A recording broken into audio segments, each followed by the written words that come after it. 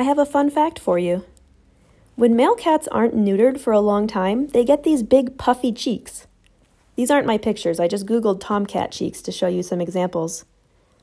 The cheeks come from all the excess testosterone, and they develop to protect cats' faces and necks, vulnerable areas, when cats fight.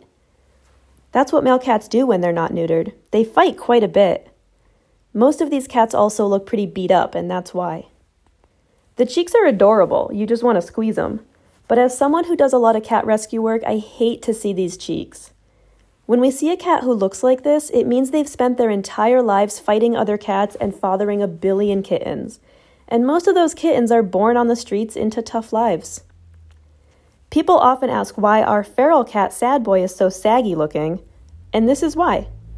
This is what he looked like before he was neutered. I don't have a lot of pictures from that time, but he had the cheeks. Sad Boy is an old guy, and he went a long time without being neutered.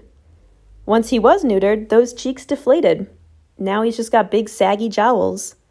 Plus, he's officially retired from fighting.